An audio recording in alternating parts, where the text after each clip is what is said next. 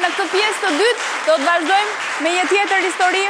Histori shumë frymëzuese, në fakt e cila sjell historinë e një qytetari nga qyteti i Fierit. Ai është një person me aftësi ndryshe, por që sot do të vi në studion tonë pikërisht për të na folur për angazhimin e tij në politikë. Ai ka vendosur tashmë të bashkohet kësaj fushate elektorale, duke qenë në fakt kandidat për deputet i përzgjedhur në listat e partisë Sfida për Shqipërinë. Është Gëzim Hoxha. Përfaqëson personat me aftësi ndryshe dhe duket se dhe angazhimi i tij kryesor është pikërisht ky, të jap zë këtyre personave në mënyrë që të sjellë më në vëmendje të gjithëve ne problematikat e këtyre personave për t'ia bërë jetën më të lehtë, por edhe për të integruar ata sa më mirë në shoqëri. Ne do ta ftojmë në studio dhe do të zbulojmë më gjatë historinë e tij. Vjen Gëzim Hoxha, e presim. Mirë se erdhe. Gëzim. Është kënaqësi që të kam këtu. Vendosemi më këtu. Unë të uroj për iniciativën që ke marrë tashmë, e cila besoj është një sfidë jo e lehtë. Po, unë jam këtu Rudina për të treguar diçka.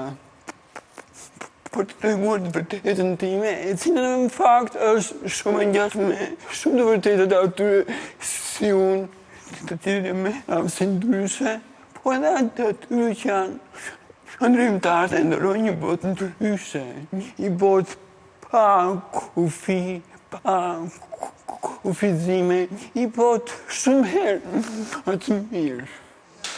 Shumë bukur. Edhe këtu të ne fitove me njerë duartrokitje, siç me sa kam dëgjuar unë, ke fituar duartrokitje pa fund në debate që organizohen në qytetin tënd të Fierit gjatë kësaj periudhe.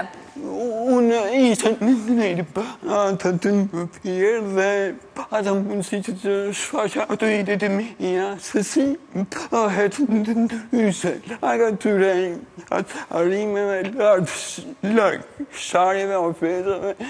Do të thënë, puna është si që të sjellësh diçka ndryshe. Se kemi parë 26 vjet. Kanë shkuar, kanë ikur se ikur, kanë ikur se kanë ikur, e dim, tani është puna se çfarë do të bërë. Se kohë ikën edhe se avlen të jemi gjithë kohës në tradicion, gjithë kohës duke dëgjuar ato që dëgjojmë atë ditë, domethënë. Ka ardhur koha për të bërë një ndryshim i vërtetë aty. Ka ardhur koha. Mirë. Unë të falenderoj që je këtu dhe ndërkohë do të ulemi për të biseduar më gjatë. Ulemi të lutem. Ndërkohë që ne për teleshikuesit tanë, të lutem Gëzim këtu. Ja, ky është po. Ndërkohë që ne për teleshikuesit tanë, për ta prezantuar më mirë edhe Gëzimin, do të cillim një insert ku e shohim më qartë profilin e tij, por edhe e shohim në një ditë të zakonshme pune, aktualisht të Fier, gjatë kësaj periudhe fushate apo jo. Janë ditë intensive apo jo këto. Shohim materialin dhe kthehemi në studio.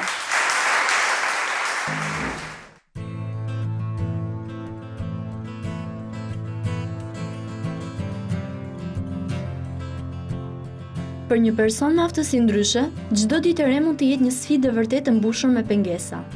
Por Gëzim Hoxha, në profesion ekonomistë dhe që njihet për angazhimin e tij si gazetar, është shembulli më i mirë për të dëshmuar se edhe këta individ mund të kenë një jetë normale si gjithë të tjerët, e madje si në rastin e tij, të bëjnë hapa të admirueshëm. Këmbgulja që zëri i tij të dëgjohet i ka hapur rrugën si kandidat për deputet në qarkun e Fierit, në logon e partisë Sfida për Shqipërinë. Unë jam Gëzim Hoxha dhe kandidoj për deputet në siglin e partisë Sfida për Shqipërinë. Am i shtatin e lisën e Fierit e qëllimin e mirë që të bëjmë shumë për qindra do të mira persona të tjerë me aftësi të kufizuar. Por si është një ditë e zakonshme për Gëzimin? Dita ime fillon herët, për shkak se dhe gruaja ime do të shkojë në punë, dhe unë filloj e shkruar. Hedh në mendimet e mia nga fletore. Unë di që zbrazën ndi një lehtësim. Angazhimi në politik duket se ka hapur një dritare tërësisht të re për Gëzimin, i cili si kur më parë mund të ketë vetë në dorë mundësinë për të bërë realitet atë që personat me aftësi ndryshe kërkojnë prej vitesh në Shqipëri. Nuk kam shumë këtë sfida, ftesa për rendimisë fare aftësishme. Ti përqeu fakti që ne pavarësisht se ishim persona me aftësi të ndryshuar, ishim angazhime të ndryshme. Edhe të rejtua mua, po të Gëzim tha, atë me si ka me dosë, po e thash, I see. Përfshirja e tij në politikë sigurisht kërkon edhe angazhime të tjera. Pas kthimit të bashkëshortes Linda nga puna si mësuese, Gëzimi përshëndetet me vajzën e vogël dhe lë shtëpinë për të bërë pjesë e një prej takimeve të zakonshme të anëtarëve të partisë së tij në këtë periudhë fushatës zgjedhore.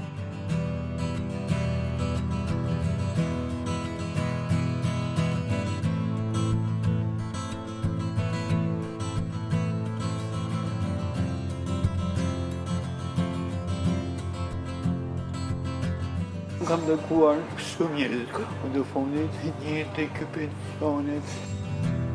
Unë jam këtu nuk është vetëm një slogan, por edhe motoja e jetës së Gëzim Hoxhës, historia e së cilit mund të shërbejë si një burim frymëzimi për shumë të tjerë.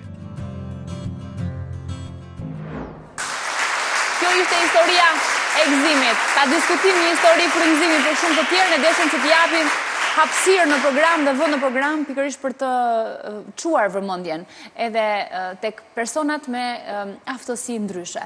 Në fakt historia juaj Gëzim ka në vogël thjesht për ta shpjeguar ndoshta shkurtimisht, juve keni pasur një problem kur jeni qenë foshnjë, ka qenë një vaksinë, çfarë ka ndodhur? Kam lindur kështu, ku kam qenë e muaj, kalova një smundje shumë të rëndë të sistemi nervor që quhet encefalopalit dhe kena kështu. Nga prekur aftësinë të fortë dhe aftësinë të ecrit. Ndërsa të menduarit dhe shqetat e tjera i kanë në rregull. Në rregull, edhe madje juve keni studiuar për ekonomi, jeni diplomuar për ekonomi, për biznes, master. 7 vjet ekonomi dhe është një unë them turp, unë them pa përgjegjshmëri që unë studuar që unë jam ende pa punë, sepse është një ligj që thotë për çdo institucion, një në 25 veta është aftësi kufizuar, por ligji nuk zbatohet, sepse s'ka masa shtrënguese për titularin e institucionit. Pra, ke studiuar, ke mbaruar studimet e larta për administrim biznesi, master në kontabilitet, njeh disa gjuhë të huaja dhe je ende pa punë. Ende pa punë. Ndërkohë, erdhi në një moment ftesa për t'u angazhuar në politikë nga kryetari i partisë Sfida për Shqipërinë, Gjergj Bojaxhi, apo jo? Si e pritët ju këtë moment, kur ai si ndodhi, u takuat apo ju telefonoi, si ndodhi? Jo, ishte punën në fier, ai erdhi të merrte filmat, se duhet që të regjistroj tek qytetari, më ofroi, domethënë i interesuar, po i thashëm se jo. Dhe unë ekzista për prisa një mundësi të tillë që të shfaqesha të tregoja veten, sepse kam aq shumë Rudina për të thënë, edhe për të treguar se asnjëri nuk e di. Për veten tuaj dhe për të gjithë ata që kanë probleme të ngjashme. Sidomos, unë kam hyrë kësaj rrugë, Rudina i kam për hirin e qindrave, duhet të mirëve personave si unë, të cilët për një shkak ose për një tjetër i në shtëpi. Edhe stani, ose se vjen turp, indrëve të tyre të afërm të tyre, ose se s'ka mundësi, sepse unë të jetoj në kasën e 7 apo 8 dhe s'ka në ascensor. Edhe s'mund të dalim, por ka ato koha që edhe ata dalin, s'kam se të kenë turp, sepse ata janë Janë njerëz gjithë të tjerë që kanë të drejtë të jetojnë një Si soi. ty, si unë, si tjetër, si njërë. Kështu që Sigurisht. s'ka pse të rihet të... Pra ky është misioni yt edhe kauza jote, le të themi, Po. edhe arsyeja e angazhimit tënd në politik. Aktualisht je i shtati në listën Sfida për Shqipërinë në qytetin e Fierit. Dhe shumicën e fushatës e bën online, apo jo? Kjo është mënyra që ti ke zgjedhur sepse është më komode për ty për të komunikuar. Jo, nuk është puna vetëm komod, i është komod, se në shpej, por unë edhe e kam provuar këtë mundësi, kam bërë një fushat të tillë kur ishin zgjedhjeve të 2015 për partinë e personave me aftësi të kufizuar dhe edhe për shkak të kontributit tim, ajo partia nga 200 vota që merrte. Zakonisht arritë të mete 1700 vota, plus arritë të marrë, nuk e di, se 5-6 aksimtarë. Ne pam në insertin që shfaqim pak më herët, të pam aty edhe me familjen, me bashkëshorten tënde, mësuesja Lindita, të cilën në fakt gjithashtu e kemi pasur të ftuar në program. Edhe ajo në fakt person me aftësi ndryshe, ka ardhur, ka rrëfyer edhe ajo shumë bukur edhe shumë fort edhe në mënyrë shumë frymëzuese edhe ajo historinë e vet. Në fakt, ja te keni këtu të katërt bashkë, kjo është familja juaj, 2 fëmijët tuaj, një djalë dhe një vajzë, apo jo? Si e priti familja juaj angazhimin tënd në këtë në politikë, le të themi? Në fakt, nëna ime se priti mirë. Kur bata të i gëzuar, se me tha, më tha, po që duhet ty të bëri deputet.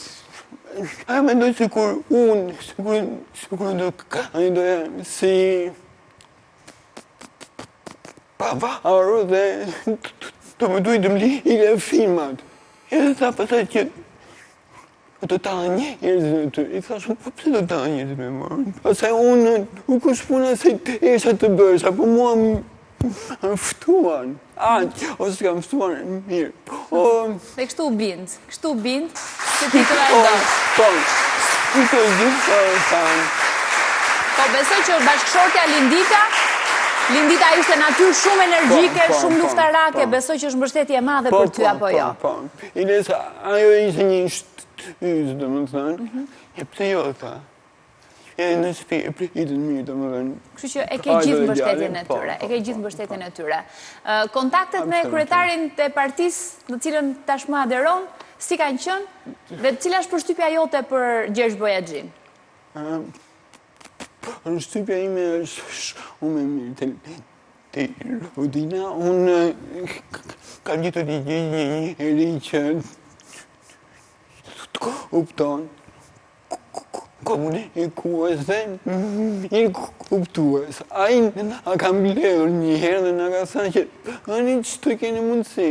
E dim dhe që ne të partijemi e vogël, mundësit tona financiare janë shumë të kufizuara, prandaj ani ato që mundet. Dhe nuk e ke idenë sa e hardë, unë të jeva atëherë. Gjergj Bojaxhi, kryetari i partisë në cilën ti tashmë aderon edhe e përfaqëson, le themi, në këto zgjedhje, në këtë fushat zgjedhore si shtati në listën e qytetit të Fierit, ka një mesazh enkas për ty. Të dëgjojmë se çfarë ka thënë. E shohim. E përshëndes Gëzimin, e kemi takuar përpara disa muajsh në Fier, kur një grup i sfidës ishte në qytetin e Fierit duke shpërndar fletpalosje me qytetarët dhe duke mbledhur firma për të regjistruar për zgjedhjet e të qershorit 2017. Gëzimi ishte një djalë shumë aktiv, shumë dinamik. Bëm një bisedë si grup së bashku me Gëzimin dhe aty mësuam që ka shkuar në shkollë, ka marrë diplomë në universitetit dhe ka vështirë që në qytetin ku banon njerëzit ta vlerësojnë për aftësitë e tij, për kapacitetet e tij, në mënyrë që të konkurojë dhe të fitojë një vend pune me drejtësi dhe me garë të barabartë. Mbas një bisede të gjatë, e kuptuam që kishim të njëjtat shqetësime, ndanim të njëjtat shqetësime me Gëzimin.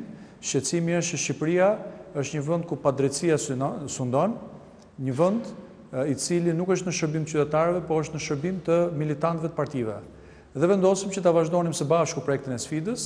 Gëzimi ishte kandidat i propozuar për qarkun e Fierit, ka fituar atë renditje me votim që ka në listë dhe unë jam i bindur që Gëzimi do të nderojë në radhë parë veten e tij në komunitetin ku jeton, familjen e tij dhe do të nderojë dhe sfidën, sepse është një qytetar që beson tek vetja e tij dhe është kjo pikërisht ajo që ne na duhet.